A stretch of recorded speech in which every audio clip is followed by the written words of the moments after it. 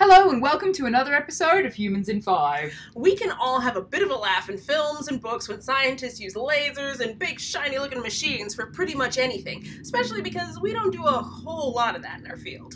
Well, you might be surprised. We've talked before about how some cool gadgets and equipment can help us collect surface data or see right through bones and objects. But this piece of equipment really takes the cake when it comes to big shiny machines and shooting light through objects. We are, of course, talking about a synchrotron. A synchrotron is essentially a super powerful source of X-rays.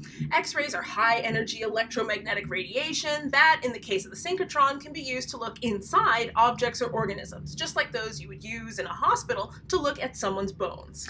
The synchrotron works on a simple basis. Energy and matter is made out of subatomic particles. These are smaller than atoms, which are the basic units of chemical elements, and come in a range of types, including electrons. When an electron changes direction, it emits energy. When the electron is moving fast enough, the energy it emits is an X-ray wavelength.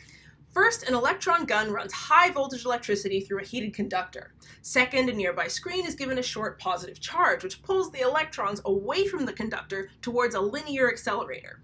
Third, that linear accelerator produces pulses of electrons in different lengths of time, on the scale of nanoseconds, which accumulate in a storage ring. Think of it as adding material to a storage area before it's full enough to use. Fourth, the X-rays emitted by the moving electrons are directed towards beamlines that surround that storage ring. Each beamline is designed for a different technique or type of research.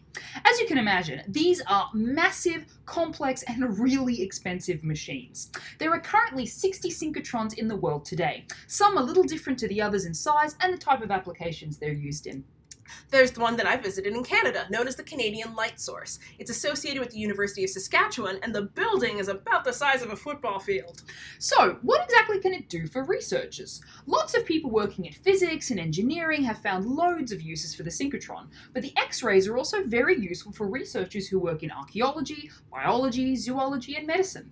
For example, Dr. Isaac Pratt and his colleagues from the University of Saskatchewan used the Canadian Light Source to look at the porosity of cortical bone, that outermost layer of the bone structure, in rat forelimbs. They compared their results with micro-CT scanning images of the same parts of living rats, and demonstrated that combining these two methods enhanced that view of cortical bone, providing more options for scanning bones. Other researchers have looked at how the synchrotron can help visualize microscopic elements of human bones and how this can link with DNA material.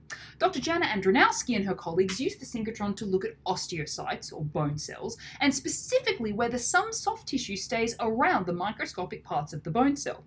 This study demonstrated that it does, and that this might be why particular parts of the bone give up really high amounts of DNA when examined for genetic material. We hope today's episode has got you thinking about cool questions to investigate with big shiny machines, and we'll see you next time on Humans in 5. And don't forget to subscribe!